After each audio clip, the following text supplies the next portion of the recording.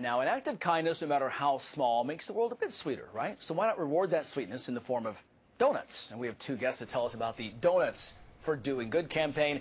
This is Alexandria Sheriff Dana Lawhorne, and closer to me, Rob Krupicka, owner of the Sugar Shack there in Alexandria. Gentlemen, donuts always do good for me, but I don't think that's exactly what this is about. Tell me what this campaign's all about. Sure. Well, you know, National Donut Day is today, and a lot of folks give away free donuts. Well, at Sugar Shack, we give away free donuts every day. We want to do something a little bit different today. Donuts are about making people happy. People always have a smile on their face when they buy donuts. And one of the other ways you make people happy is you do something nice for them. Okay. So we partnered with the Sheriff's Department, the Fire Department, and the Police Department in Alexandria, and we're giving out cards to people all over the city today and through the next month or so for just doing good deeds for people. Helping someone cross the road, open a door for someone, carrying a bag for somebody. You get a little card that gives you a free donut at Sugar Shack. Okay. And all day today, you get a free donut at Sugar Shack if you just write down on a piece of paper a good deed that you've done for somebody. And I've got some examples I can share with you. Okay, excellent. I want to do that. I want to talk, though, to Dana. So you're here. Are the police officers giving out these awards, these notes? Yes, police, sheriff, and fire, and we're giving them out to people who we catch doing good deeds. And like Rob said, it could be anything, just as simple as opening a door, or doing something maybe a little more exciting. But we're going to be handing them out for a while. So that's awesome, and it shows your goodwill, because I thought you were here to say, listen, we're not going to ticket anybody for DWEs.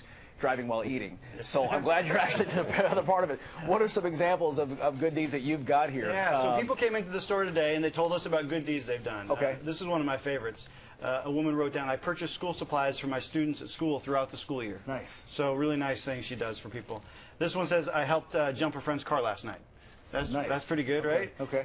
This one says, I walked the dog for my wife because she's pregnant and she needed to be home with their other baby. So that's nice, but also he's pushing it. But I still, you know, some of these things you got to do. Some of these things you got to do. That's right. This one says, I walked my girlfriend's dog today so we could get out the door and get to Sugar Shack faster.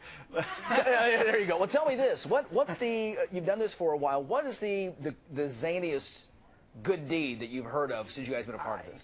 Well, yeah, the walking dogs comes up a lot, but you know, people love helping everyone, and this is just a chance to do it.